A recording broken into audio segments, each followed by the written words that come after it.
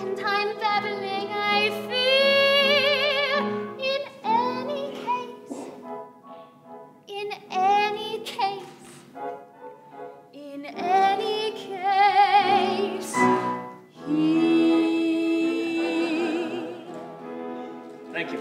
it was nothing. Laurent, some refreshment for my worthy opponent. What on earth is that? Chocolate. The Spanish monks have been sending for excellent. Would you like to try some? Oh, no, I shouldn't. Yes, I would. Ever After, the updated adaptation of the classic Cinderella fairy tale, will soon open at Papermill. We'll talk to Margo Seibert, James Snyder, and the cast and creative team about bringing the 1998 film to the stage. So this isn't your normal Cinderella, is it? This is not even close to your normal Cinderella. I think we like to think of it if someone had told Cinderella the way it actually happened in real life, in a sense. She's a much more empowered young lady. You know, she's a sword fighter, for one thing. Based on the movie Ever After, which is very, very, very, very popular. So it's a lot more spunky. It almost has like a historical kind of feel, like it really kind of could have existed, you know? It's Cinderella without the magic, without the mice, without the pumpkin, without the fairy godmother. It's Cinderella sans the magic in the sense that this is like a really strong girl who is well educated by her father growing up, and she's a real spunky character, so she kind of makes things happen, you know, of course with the help of others, but you know, she's kind of at the forefront of it. And there's great, you know, female empowerment. You know, our Cinderella, Danielle, the character of Danielle, is a pretty feisty, strong-willed woman who doesn't feel it's right to be, you know, considered a peasant, and that love should be bigger than that. The clouds will finally fall away.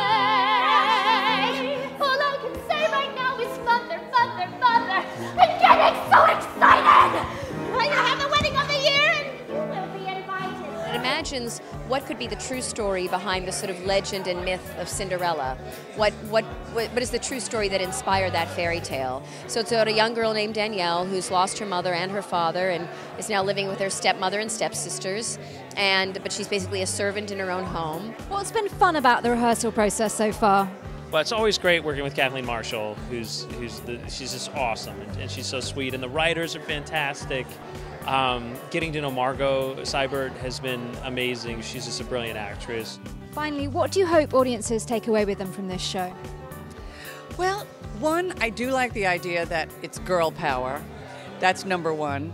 And number two, that they've seen something really about what family is all about, what love is all about, that a fairy tale doesn't necessarily have to be sappy.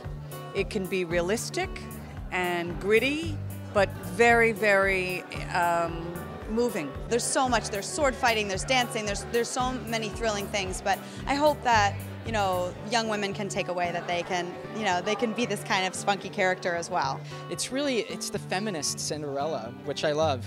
And it's not a girl waiting around for her Prince Charming. It's a girl who's an intellectual match, who challenges the ideology of the prince, and I think is going to be so great for this young generation to grow up with this show. Really, when you think about it, really, when you